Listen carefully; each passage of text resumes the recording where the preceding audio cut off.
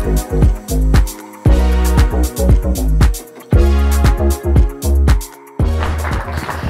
a pleasure being here in Auckland today. Almost 15 years back since my last travel to Auckland. So I love the city, love the people. It's great to see such a vibrant data engineering community grows here and the tech scene, and I'm really curious to learn more about what it is that you're building. But let's take a stroll back in history, and maybe for some of us, it's not gonna be that historic experience actually. So let's go back into 1950s when mainframe was born. Back in that days, we're still using some of their systems in our financial institutions. If you work with a mainframe system, raise your hand, it's fine. Okay, you've got this, you can do it. So back in the days, what we did, we ingested punch cards. We didn't have exactly data pipelines, but today we're finally realizing that we need to move data from place to place, even outside of our mainframe, or to insert it into our mainframe. A couple of years later, we start having something called the PC, right?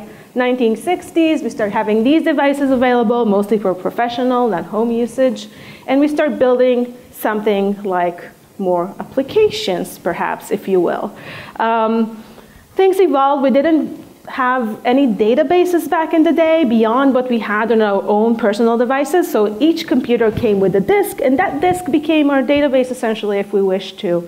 We start having things like terminal, maybe a green screen if you remember these, up until this guy came and kind of brought Dell into the world with new other capabilities that kind of spread out the ability for us to purchase our home laptops as well. Later, we start seeing things like Visual Basics. Anyone here remembers of seeing in their past Visual Basic? Yes. We start having this known thing related to the new evolution of web development. The industry was growing. We saw a huge explosion in data. We discovered the web. Web seemed like it's going to be the big thing ahead of us. And we were right back in the days where 2000, Netscape was alive, and everyone started creating their own blogs and blog platform.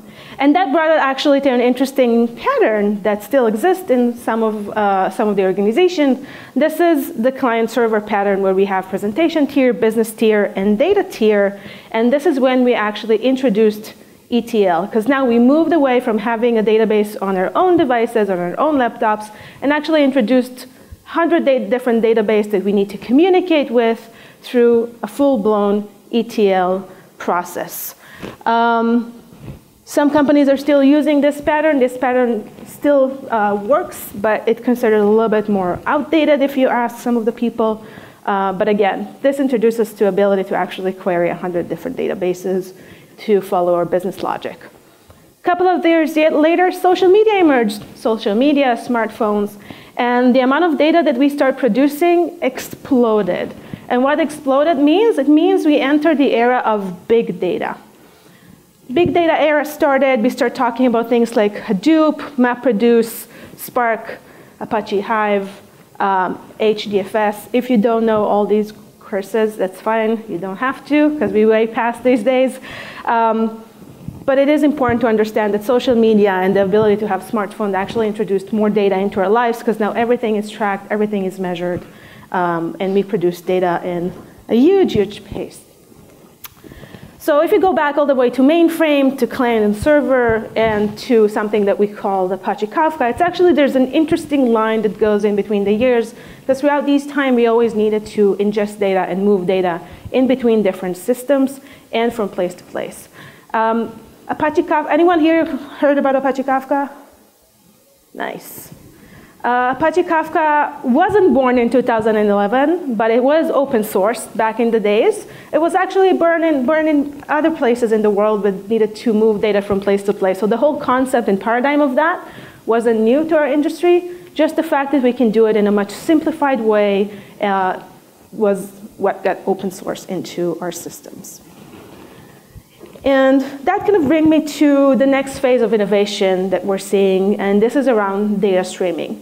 And there's a big question of what is data streaming? How do we even take a look at that? What is the philosophical way? And there's also the practical way. So before jumping into the practical way, I would love for all of you to actually take a deep look into what you're doing today and kind of see the connection between the physical and the digital world that we have.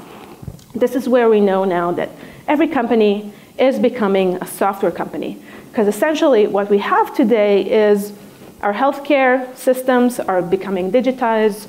Our governance systems are fully becoming digitized. Today, if we have the driver license, right, you have an app on your phone. You don't necessarily have to have a physical card anymore. Our financial system has long been completely digitized, and actually they're a software company more than a financial company. Even I spent some time in Perth, thanks to the great organizers of this conference, and I've learned more about mining. When I say mining, I don't mean mining coins, although in the beginning I did thought, oh, you're mining coins. No, it's actual physical mining. And they have full blast solutions around software and IoT devices where they are doing data streaming and kind of pushing the limits on what they can with their IoT devices and their carts and their physical buckets actually being translated into actual data pipelines that they can make decisions in real time and improve their operations. So even our mining companies, not mining coins, are becoming a software company at the end of the day.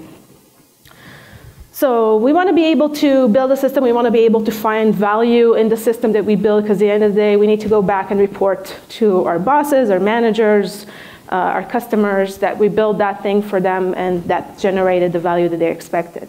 So how do we go about it as data engineers? We need to understand what data we have, where it exists, what the data contract that we want to achieve, right? Maybe a data model that we want to build following that data contract.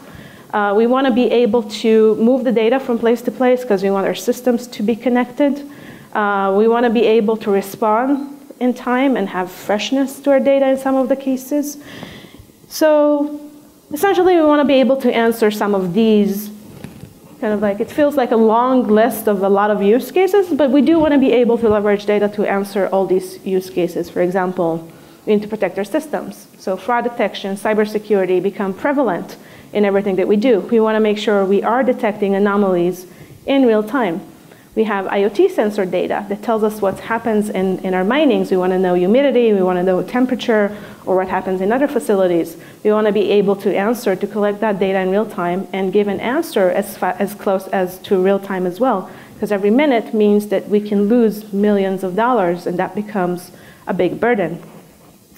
Sometimes some of us will build marketing intelligence platform or inventory platform, which means we want to know what happens in our systems in real time. We want to do product analysis. If I get a review back into my product, I want to be able to take action on that. If it's a good review, thumbs up. If it's a bad review, maybe I want to connect with the customers. I want to improve my customer experience. I want them to believe that I have a reliable solution, and if my solution is not reliable, there are people there that cares and can answer back.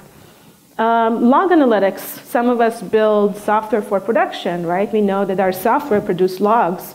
We want to be able to analyze these logs in real time. We want to be able to flag an alert. Yes, sometimes we wake up in the middle of the night because that beeper bipped, and we have to check what happened in production. But all of these systems happens in real time. We don't want to have a downtime and lonely as an after effect, wake up and kind of, figured out that that customer got really, really upset and that our system wasn't functioning for many hours.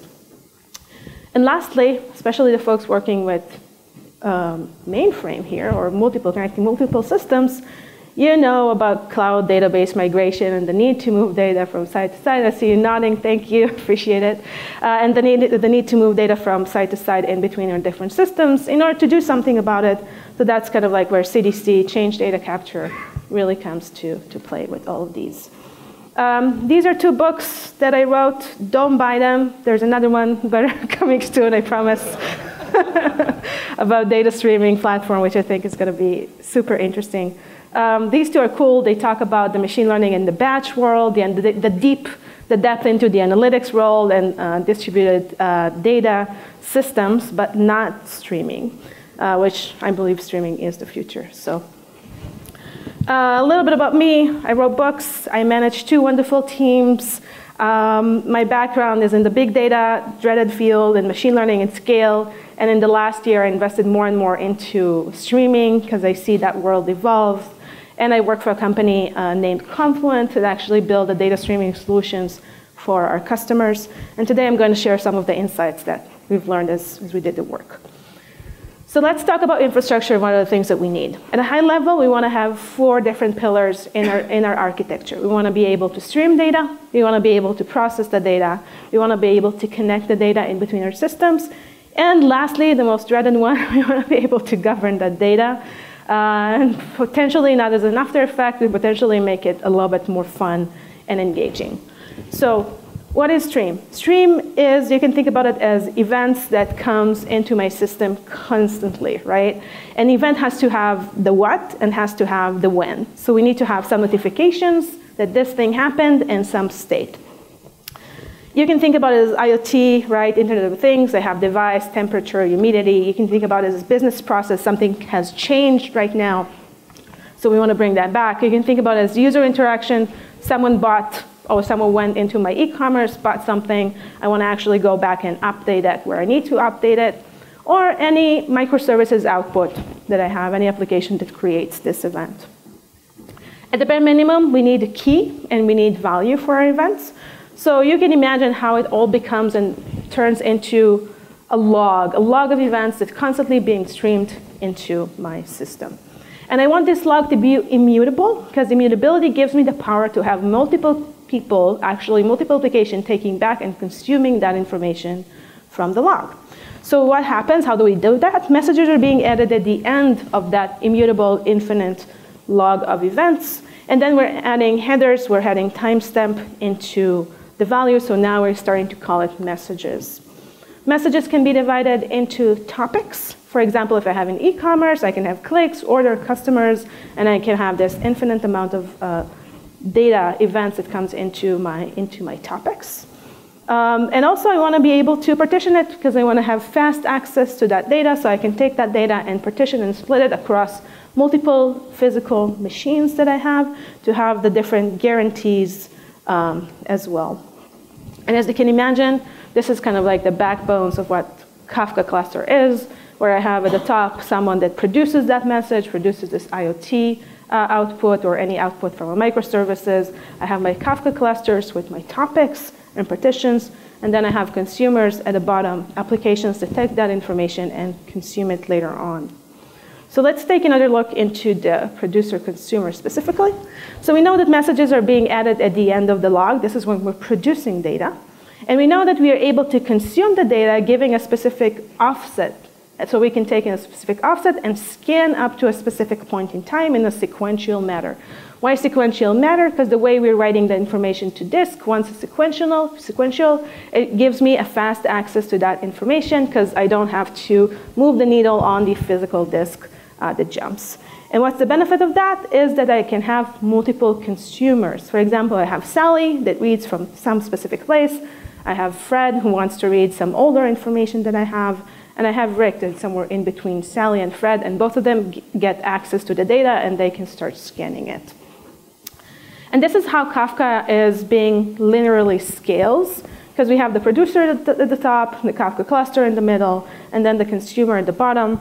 And that means I can have as many broker machines as I need to support my topics and partitions. I can have as many producers as I need to produce more and more data, as many consumer, because all my data is immutable. And essentially, I have zero bottleneck with this architecture. How do we make sure that no data is being lost, right? This is probably the biggest fear of all data engineers, making sure we're not deleting that specific table, we have enough copies, auditing, our mechanism is fully bulletproof. So fault tolerance becomes really important when we're talking about any tool that we're using for data. And so Kafka uses replication. What it does, it has a leader, it defines who's the leader for some machine, and then it's replicated into another machine that we're calling it a follower. So how does it look like? Assuming we have multiple partitions, multiple topics, as you can see here, you can see in the bright orange, we have the leaders, and the other colors, we have the followers. And let's assume that broker 4 is a machine that has compute and storage in it. So let's assume that broker 4 is now failing, and that means that I'm going to lose partition 4 for topic X. So what happens here, just in that failure moment, we have a replica that is going to take over that machine failure. So this we call leader election process that takes place behind the scene, and then the data is being copied later on. So once this machine fails, the data is being copied into, you can see, the broker 2, and broker 2 is now becoming the leader of that. Best practice, always replicate the data 3 times. It's in the configuration. Please don't change it. Even if you want to save costs, 3 times mean statistically you're not going to lose any data. Please keep it as is, or make sure it's configured to 3. So let's take a look at the big picture. I can have any external systems. I can have a producer that take the data, bring it back into my Kafka brokers, and then a consumer that consume it. Within my Kafka brokers, I have the topic, the partition, segment, and so on that helps me manage the data in there. Let's take a look a little bit deeper into the internal of the producers. So the producers in Kafka are written in Java. So in Java, we have a process of serializing, deserializing of the data. So what happens with the data, it gets a producer record. The data is being serialized and partitioned into my topic. Now I want you to remember that at this point when we're doing the serialize, because later on we're going to talk about more things related to that. And then there's a mechanism of retry if I need to, up until failure. On the consumer side, I have something very interesting. I have this pull loop that I have in there, and that pull loop enables me to make sure I have event guarantees. What are event guarantees? I can make sure that my data is being read exactly once, at least once, or at most once. Now it's going to impact my commit offsets that I'm doing here, but if I do have data that I need to make sure I'm reading at most once, this is where I'm configuring it in my consumer to make sure I am reading all the data as I wish to read it. And this is cover streams. Next thing, we want to talk about processing. Processing is how do I take this data stream in real time and actually add some mechanism to process the data. So now we're actually moving from thinking about data as streams into thinking about data as an unbounded context, or if you wish, a dynamic, unbounded dynamic table. So we know events are being injected perpetually till event producer stops or something happened in the system, but eventually the way the system built is to continuously have that information coming in, and so we constantly append new rows into the data. We think in terms of historical data. This will be my bounded stream, and then what now and what's in the future, that becomes my unbounded stream. I don't know what's coming in, but I need to be ready to process that continuously. And the ability to constant that continuously means that I want to create something called a job graph. Because I want to take this data and I want to run some filtering. I want to run some join. I want to run some merge. So this translates actually into a query plan, right? That is my job graph at the end of the day. So what is my job graph at a high level topology? I have operators and I have connectors. When data comes in from my sources, it's coming in parallel. This is where I'm getting all the data in, either from from my Kafka, or for mainframe if you wish, or Snowflake, or any other database that I work with, and I want to start streaming that data in into my system. That comes in parallel, very efficient. And then I want to do some operations on top of it. For example, I want to run some filtering, and that approach is named forward. So that's forward processing. Now I'm running some filtering on top of that data, and I want to do something with forward. The third one is repartition. So repartition happens, as is considered more of an expensive operations that we do. Repartition of the data, I want to group it by specific color. I want to do any operation on top of that. That means that now my data is being shuffled into the right machine in order to execute on top of that request specifically. This is why I always want to filter. I want to do the rest of the operations before I'm doing any repartition operation specifically. And all the way at the end, we're going to have something called rebalance. So if I did repartition, for example, for colors, and I have now the blue and the yellow, I want to run some count operations that's considered a rebalancing, or summary is also considered a rebalancing operations that we do that gives me the final count, which later on I can take that data and sync it into Kafka if I wish, or save it into iceberg tables, or Parquet, or Avro, however you work next with your systems. So this is a little bit about how the operation works. And now let's talk about the engines. In the industry, we have two high-level engines that people are usually going into in order to do real-time data processing. One is Flink.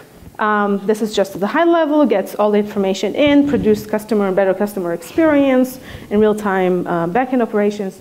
And the second one is Apache Spark, structured streaming, if you heard of it.